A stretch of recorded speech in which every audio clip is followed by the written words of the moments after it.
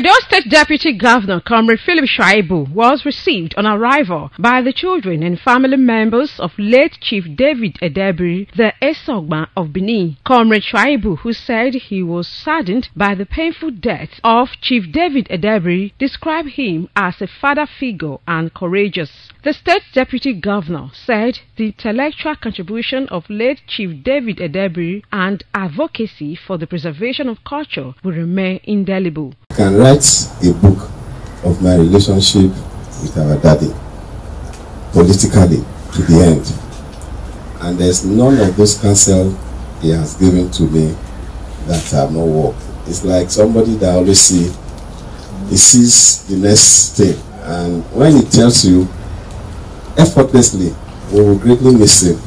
Greatly miss him. And it's not, the pain is not yours alone, it's all of our pain. But we don't have a choice. The eldest son, Reverend Philip Edebiri, expressed gratitude to the Deputy Governor of Edo State for the visit.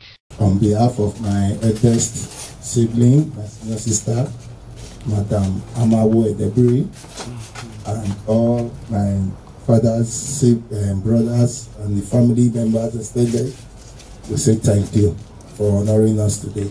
Chief David Edebiri, the Esogban of Benin, passed away recently at the age of 94. Roseline Ebhoramen, ITV News.